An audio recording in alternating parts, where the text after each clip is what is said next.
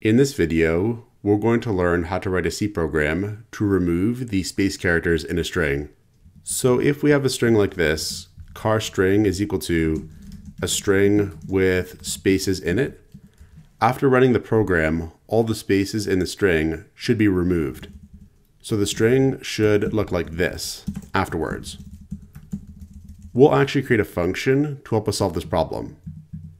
Up here, we'll have void remove spaces, and the function is going to accept a string as an argument.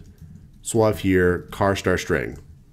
We'll also include the string.h library because the string.h library includes a function called strlen that's going to allow us to find the length of a string. We'll copy this, and then down here, we'll provide an implementation of this function. The first thing we'll do is find the length of the string. We'll have int length to declare a variable to store the length of the string, and we'll call the string length function strlen, and we'll pass it our string. The string length function is going to give us the length of the string, not including the special null terminator character that ends the string. Then we'll make a loop to go through the string one character at a time. We'll have here for int I is equal to 0, I is less than length, and I++. So this loop is going to go through our string one character at a time. And what this loop is essentially going to do is create a copy of the string inside the string itself. We'll copy one character at a time from the string to the copy. But the copy of the string is not going to include these space characters. We'll have to have a separate counter variable to keep track of the number of characters in the string copy. So we'll have here int j is equal to 0. And j is going to keep track of the number of characters in the copy of the string that does not include the space characters. Then down here, we'll have if the string at the index I doesn't equal space. So if the character is not the space character, then we're going to copy this character into the string copy. We'll have here string at the index j is equal to string at the index I, and we'll increment j. So let's go through an example of how this code is going to work. Let's say that we have the string a space and then b and then space and then the null terminator character that ends the string. Each one of these characters is going to be at an index. So a would be at index 0, the space character would be at index 1, b would be at index 2, this space character would be at index 3, and the null terminator would be at index 4. The length of the string is going to be 4, because the string length function does not include the null terminator character. So we'll have a length of 4. I is initially going to be here at index 0, and j is also going to be at index 0. If we go through the code one step at a time, we'll see what happens. So initially, we're checking to see if the string at the index I doesn't equal space. That character does not equal space.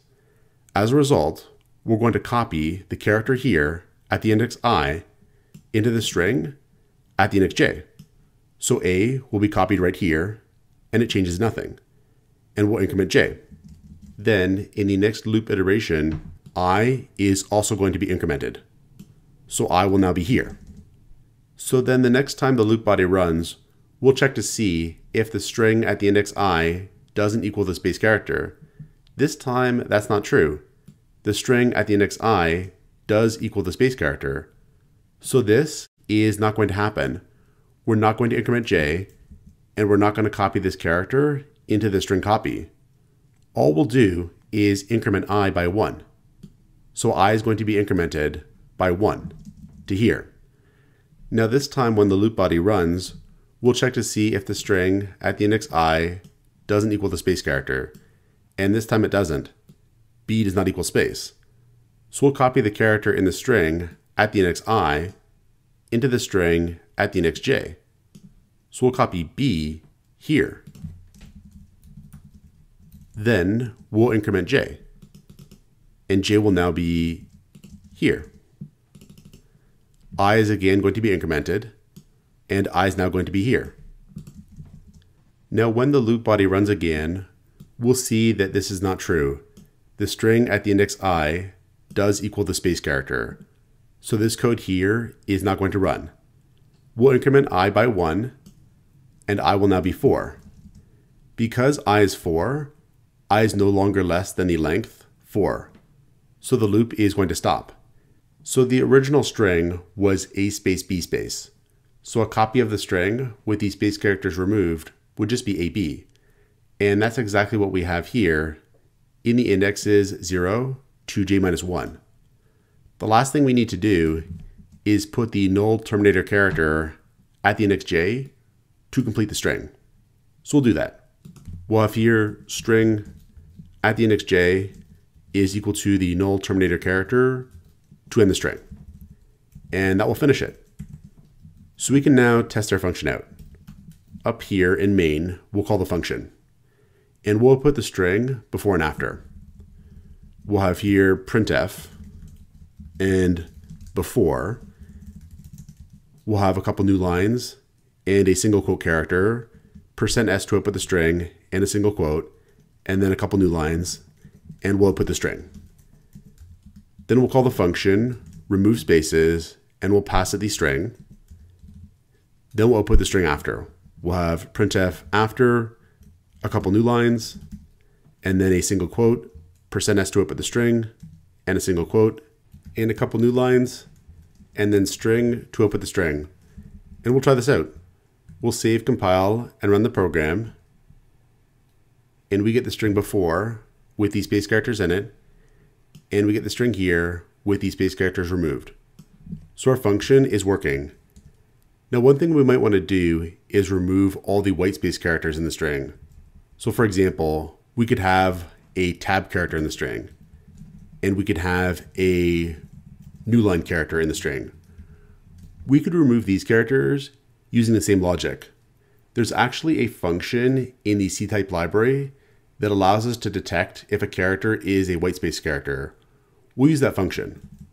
We'll include the C-type library, and then down here in our function, we'll change this one line.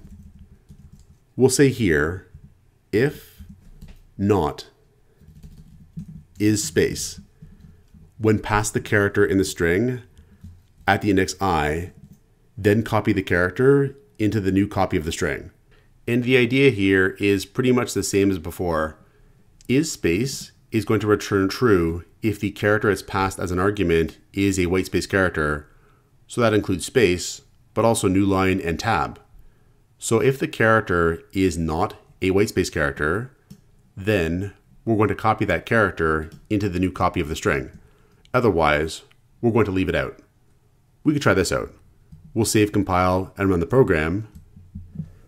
And we can see this string has a tab character and a new line character, but those characters have been removed from the string by our modified function.